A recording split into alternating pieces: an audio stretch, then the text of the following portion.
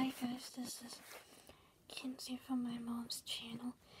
I was looking really hard last night to see if there was any information on why Lachy is away, and I found this website on my Chrome. So here, this is the website that I found.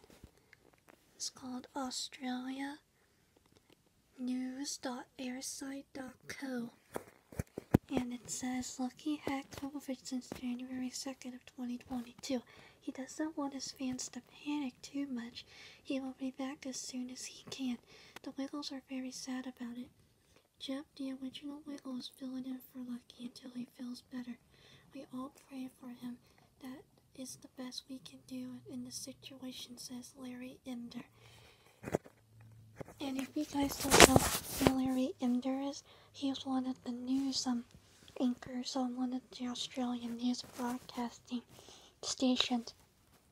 I don't really know which one, but he is on one of the Australian news stations, because he did do an interview with Lachy when he was running for premature babies, so it is.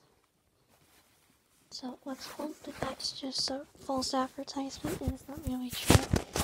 But I just want to let you guys know you guys don't see this website or it doesn't pop up.